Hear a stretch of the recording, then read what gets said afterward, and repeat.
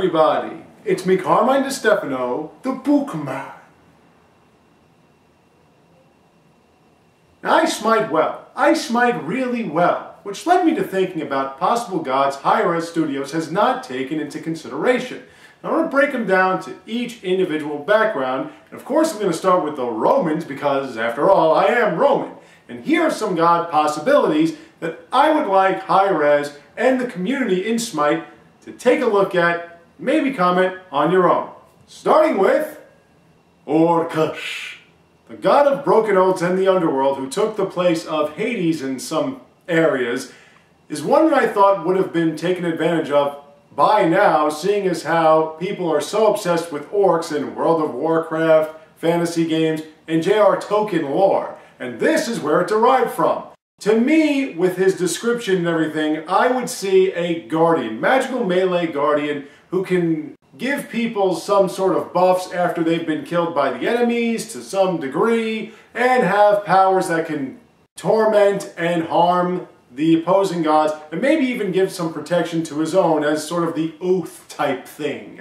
Fortuna, the goddess of fortunes both good and bad, I would assess that she would make a nice warrior class, seeing as how she is depicted using a warrior type weapon.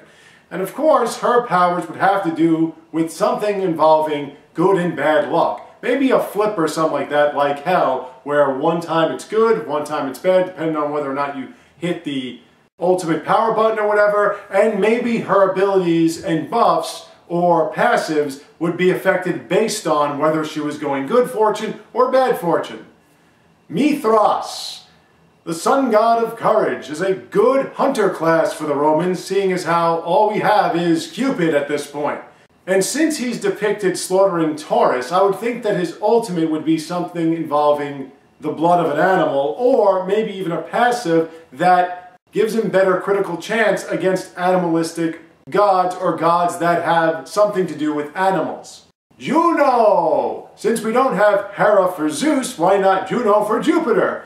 The goddess of fertility and marriage would be a great mage class that does a lot of healing. And of course, you have to utilize the gimmick of her forbidden garden in some form, or even a forbidden fruit in another. So those are possible gods I was thinking in the Roman background Hi-Rez might want to double check on. Leave your comments on specific powers of these gods or any other gods in the Roman class that you would think would work well with the particular game.